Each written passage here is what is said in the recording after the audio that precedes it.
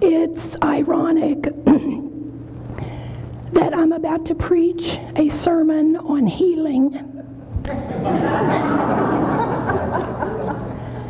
when I have been praying all week to be healed. Alas. But this morning in my prayers, when I realized that this was the best voice you're going to get, it came to me that people who have offered to sub and do some parts of worship that I was going to do were part of a healing. And when y'all shouted hallelujah so loud in response to my meager assurance of pardon, it reminded me that I come into your midst and I can ask for your patience. And that is a form of healing, and I'm grateful. So I'll do the best I can. How many of you all save money through Groupon or CJ Online daily deals? Are you a Craigslist or an Angie's List fanatic? We all love bargains. And 2 for the price of 1 store ads certainly get our attention. In Mark 5:21-43 that John just read for us, Jesus offers a 2-for-1 healing deal. First, Jairus, the synagogue leader, a powerful position of status in Jesus' day, runs to Jesus, falls to his knees, amazing, and begs Jesus, unfathomable, to heal his critically ill 12-year-old daughter. As Jesus, Jairus, and the crowd head toward Jairus' home, Jesus' journey is interrupted when a woman who's been bleeding for 12 years touches the hem of Jesus' robe and is healed. Jesus' healing power flows out from him to stop her flow of blood. Jesus asks of the crowd, "Who touched my robe?" Typical of how gospel writer Mark portrays the Gospels, the disciples, often clueless. They ask Jesus incredulously, "What do you mean, who touched you? We're in a crowd with lots of people jostling you. Lots of people have touched you." But Jesus persists. The woman, realizing she's the one that Jesus seeks, comes forward trembling. And like Jairus, she kneels before Jesus. She tells him the truth of her life. It's a truth of trying doctors after doctors and trying to find healing and trying all her medical options, paying all her HMOs and co-pays that use up all her medical insurance and impoverish her. Becoming isolated from her community because of the uncleanliness of her hemorrhage. And after 12 years, her desperation. It's a truth of believing that Jesus can heal her. It's a truth of taking a risk of faith. And Jesus responds, "Daughter, you took a risk of faith, and now you're healed and whole. Live well. Live blessed. Be healed of your plague." Jesus then goes on to Jairus' house, where the family and disciples dismiss him with disbelief and grief, for the daughter has died. Jesus goes to her room, takes her hands, and lifts her up. You hear the resurrection foreshadowing. And he gives her this earthly, practical command. Feed this child. These 2 for the price of 1 healing stories lead us to ask, what are the magical words for healing? What is the right belief to receive healing? What must we do to be healed? How do we effectively pray for healing? I'd like to know. Important as these questions are, they focus back on ourselves. So instead, I want to wonder aloud about what we learn about Jesus in these healings. Jesus makes himself available to all.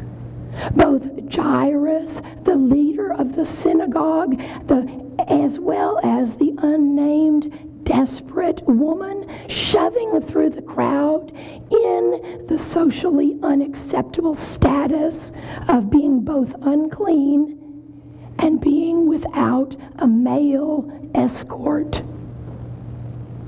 And children, not yet considered persons in their own right, get Jesus' attention. Rich, poor, powerful, powerless, asking for healing, receiving healing without asking, chronic illness, sudden death. No matter, coming into contact, being touched by Jesus, they're transformed from death to life. And even more amazing, Jesus interrupts his response to a frantic Jairus to insist on a face-to-face encounter with the unnamed woman, face-to-face touch of recognition for who she is. Jesus receives our deepest fears, our deepest hurts, even if we turn to him as our last resort. Consider that Jairus is healed too. In loving his daughter so much, he abandons his position and his sense of pride and makes himself vulnerable to Jesus, who alone could respond to his deepest need. Admitting our fear of illness or of death leaves us feeling vulnerable and exposed. But in desperation, we might be willing to try something different.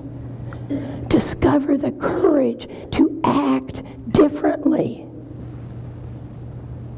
Is Jesus your last resort after trying doctors and friends' advice or Wikipedia?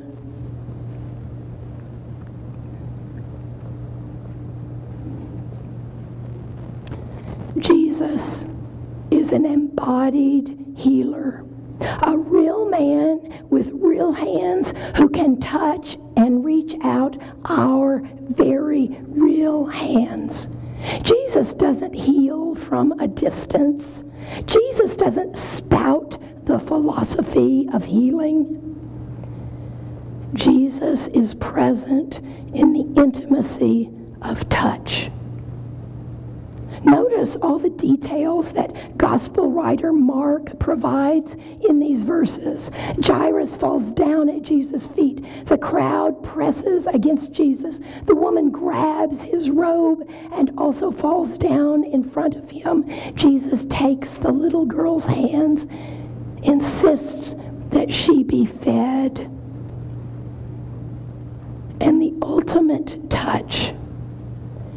Jesus tells us to drink his blood, the blood of life. The healing life that Jesus gives is our creaturely life, the life of the blood circulating through our bodies. The healing life that Jesus gives is also the truth-telling that exposes to the light whatever blocks our healing. When Jesus' gift of healing is not an end to disease or illness,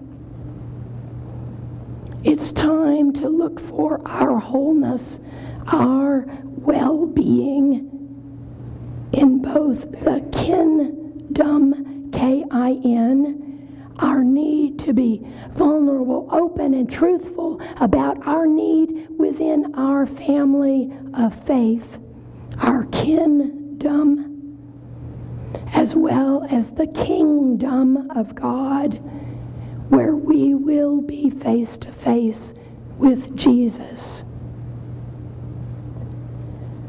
For Jesus, healing is about touching and allowing ourselves to be touched. Therein lies our being able to receive and give wholeness, well-being, shalom, that permeates our whole being in this life and beyond. Through touch, we are healed, and we are called to be healers through our own power of touch. This is the true twofer. Now let us listen to Ann Weems, a poet whose young adult son was murdered. Perhaps the poem Touch in Church is one way Ann, too, seeks healing for herself. Touch in church. What is all this touching in church? It used to be a person could come to church and sit in the pew and not be bothered by all this friendliness, and certainly not by touching. I used to come to church and leave untouched. Now I have to be nervous about what's expected of me. I have to worry about responding to the person sitting next to me. Oh, I wish it could be the way that it used to be. I could just ask the person next to me, "How are you?" And the person could answer, "Oh, just fine." And we both go home, strangers who have known each other for 20 years. But now, the minister asks us to look at each other, and I'm worried about that hurt look I saw in that woman's eyes. And now I'm concerned because when the minister asked us to pass the peace, the man next to me held my hand so tightly I wondered if he had been touched in years. Now I'm upset because the lady next to me cried and then apologized and said it was because I was so kind and that she needed a friend right now. Now I have to get involved. Now I have to suffer when this community suffers. Now I have to be more than a person coming to observe a service. That man last week told me I'd never know how much I'd touched his life. And all I did was smile and tell him that I understood what it was like to be lonely. Lord, I'm not big enough to touch and be touched. The stretching scares me. What if I disappoint somebody? What if I'm too pushy? What if I cling too much? What if somebody ignores me? Pass the peace. The peace of God be with you and with you. And mean it. Lord, I can't resist meaning it. I am touched by it. I'm enveloped by it. I find I do care about that person sitting next to me. I find that I am involved and I am scared. Oh Lord, be here beside me. You touch me, Lord, so that I can touch and be touched, so that I can care and be cared for, so so that I can share my life with all those others that belong to you. All this touching in church, Lord, it's changing me. Amen.